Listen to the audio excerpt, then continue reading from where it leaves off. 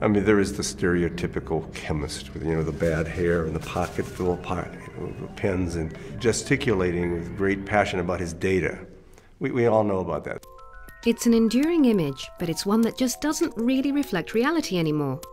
Far from being a series of lone mavericks, modern scientists rely heavily on one another for progress.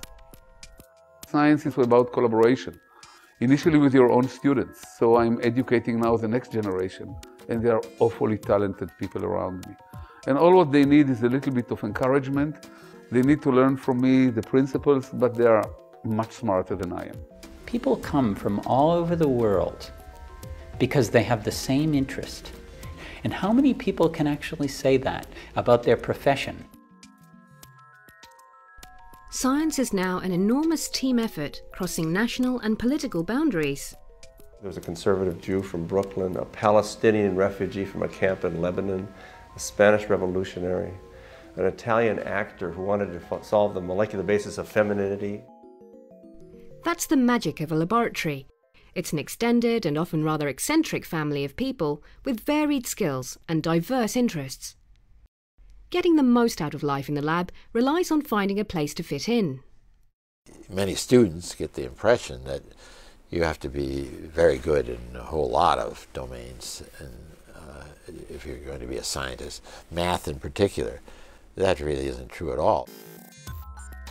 The fact is, most of science, people don't use much more mathematics than a grocery store clerk. They really don't. There are domains where it's far from that. I mean, use the highest level of math you can find, but for most of it, it's not the case.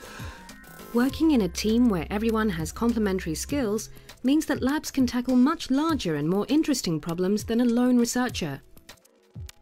It's this hunger for new knowledge that unites scientists, bringing them back to their labs day after day. It's the same thing that has always driven research forward. Curiosity, just curiosity. Just by walking into the street, I mean, you can ask yourself endless number of questions. Trees are green, why they are green, why they are not blue. And, the answer to each of them is so awfully complex and so awfully exciting that you must be curious just to understand your very so-called simple environment.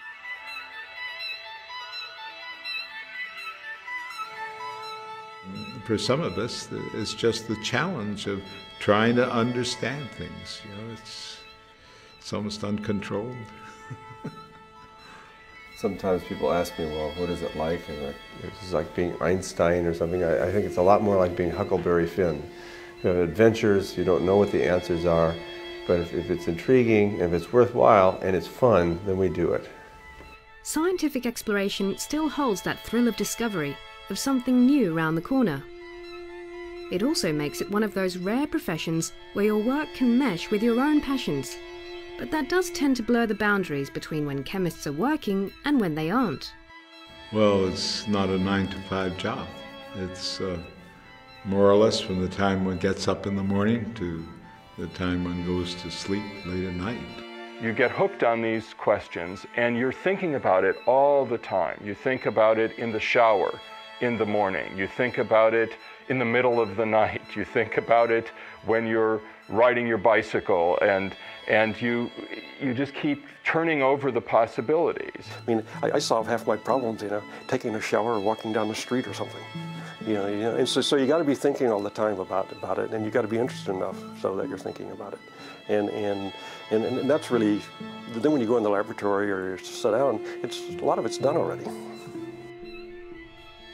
This curiosity is something we're all born with, from the first moment we ask the question, why? But that same curiosity can fall by the wayside when confronted with the cryptic patterns of the periodic table or the intricacies of differential equations.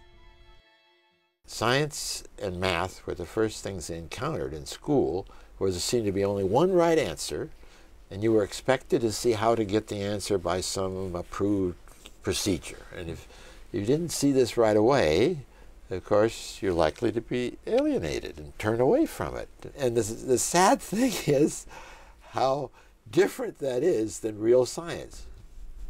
The researcher is very pleased to be confused, because that means there's something there that probably other people don't understand either. And so, you know, gold in them thar hills in that direction. Unfortunately, there's no getting away from it.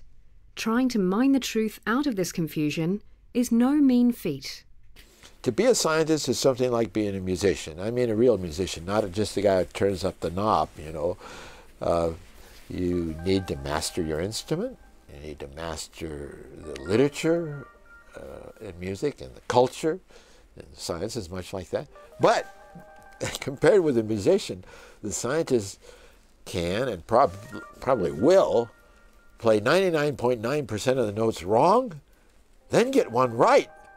But it doesn't matter if you now and then get the right one. For a scientist, there are no boundaries. One can grow in many different directions. And I've just found that those opportunities of teaching, of doing research, of creating new materials, of having patents, of starting companies, what an interesting life.